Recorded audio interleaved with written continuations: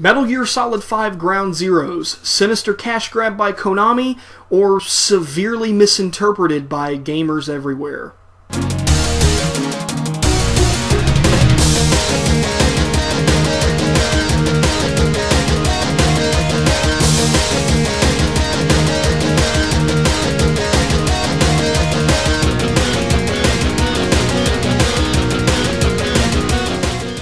So since launch day, I've been playing through Metal Gear Solid 5 Ground Zeroes, and the one thing that I want to clear right off the bat is that I have seen several different reports, even before this game had launched, that this game was ridiculously short, saying it was 2 hours or under when it comes to the total play time. I want to go on ahead and I want to put this to rest right here, right now.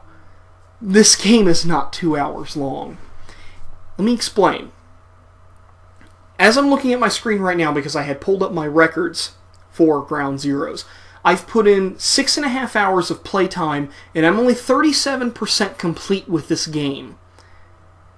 There's no way that anybody who goes around reviewing this game saying that it's less than 4 hours, cough, Angry Joe, cough, there's no way.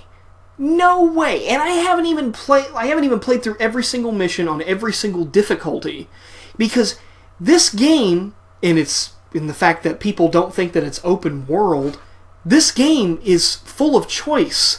This is probably one of the most, I don't really know how to describe it. It's the most open, most free game that I've played in quite some time. And as far as production, this game is AAA all the way. Like, this is blowing my mind at how good that this looks. When I first started up this game, I thought I was playing something on a high-end PC. That's how well this game looks. For some odd reason, though, when you look at the promotional material for the videos for this game, a lot of it seems to look washed out, and the colors seem a bit off, and I'm not exactly sure what's up with that, because it's not a fair representation of how this looks, at least coming from the PlayStation 4. I can't speak for the Xbox One or the previous generation of consoles. So, if any of you are worried about not getting your money's worth for $30, I think for a game that I'm 6.5 hours in and only have completed 37% of it, I think that's well worth $30, considering that there's a lot of $60 games out there that don't even last for 6 hours, period, especially on the PlayStation 4. I'm looking at you, Knack, and Killzone Shadowfall. So, with that out of the way, let's talk a little bit about the gameplay. Take everything that you knew about Metal Gear and throw it out the window.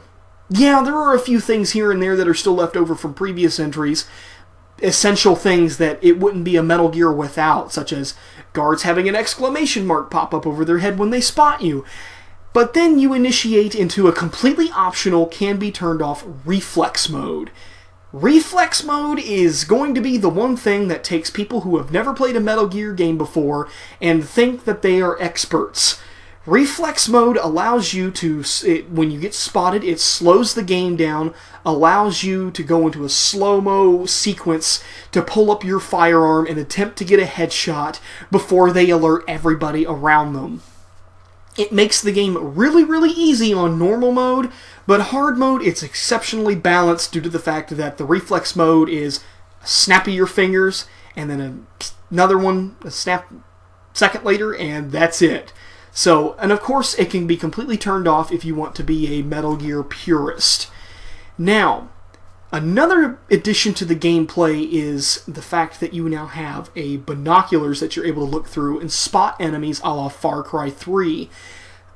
At first I thought this system would have made the game a little too easy, and it does kind of take away a little bit of the difficulty curve, but at the same time, you're looking at these enemies' patterns, and sometimes I believe these enemies don't even have a set pattern. They just randomly go off and do whatever they want.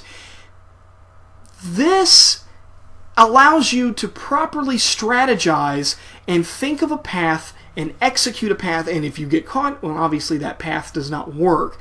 But I think that it helps slow the game down a little bit, makes you think. Metal Gear has always had a kind of a mechanic similar to that. It's not necessarily like Splinter Cell, which isn't necessarily as much of a thinking man stealth game. Hell, the more recent Splinter Cells, you can just blast your way through the game no problem. And with that, you can attempt to blast your way through Ground Zeroes, but you are not going to complete your mission or even get a very good rating, period. So, a few things have changed here gameplay-wise, and primarily I think they're for the better. I didn't really have that big of a deal. I wasn't screaming heresy at some of the things that they changed because, frankly, some of the big problems that I had with the gameplay I can just turn off. And that's good, because I shouldn't have to have the reflex mode forced down my throat. As for graphics, as I had mentioned before, this game looks amazing. If you follow me on Tumblr, I made a post about this game using screenshots from the PlayStation 4.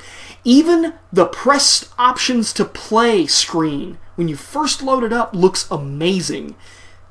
I never noticed any frame rate drops. Hell, you don't even notice the transitions between gameplay and cutscene. That's how seamless this game is. And if this is any indication of how the Phantom Pain is going to be, and we know that the Phantom Pain is going to be a larger open world, this is a small, confined base. And I know how that may sound, but this base, people say that it's small, but it's really not. It's got so much freedom of how you can execute an infiltration plan that I find myself going back through missions going, well, if I did it this way, what happens if I try to go through here? How much resistance do I have going in through this secret path? Oh, look, here's an uncovered air vent that I can go through. I don't remember that being there last time. I always find something new every time I load up a mission in Ground Zeroes. And that, to me, is very pleasant. But going back graphically, it looks great. That's about it. I mean, I can't really say much more other than this is probably some of the best cutscene work that I've ever seen in a video game, and that's to be expected from somebody like Hideo Kojima because that's what he emphasizes.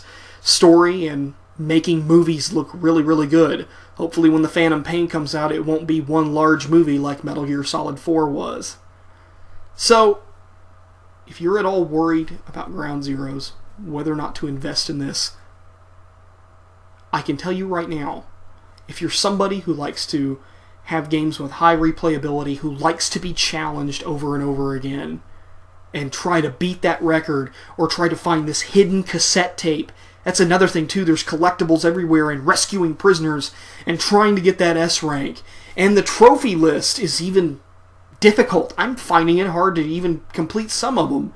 And hell, it took me at least 2.5 hours to find all the XOF patches without looking up a guide on the internet. There's so much to do in Ground Zeroes, and I feel that so many people on the internet are not giving it its due. Yeah, it is a demo to the Phantom Pain, but it's a demo that could easily last for, I don't know, well, 6.5 hours at roughly 40%. It could easily last for almost 20 hours. 20 hours for $30? Try to find a PS4 launch title that lasts longer than that. If I had to give Metal Gear Solid 5 Ground Zeroes a grade out of 10, I would give it a 9. There's only one small thing missing from this, and that's the fact that I wanted the Javius Vu mission, and that's the only reason why I'm giving it a 9, so you might as well just give it a perfect. And I know how this... I don't like the fact that this review is going to be completely taken like as if I'm some kind of Kojima fanboy.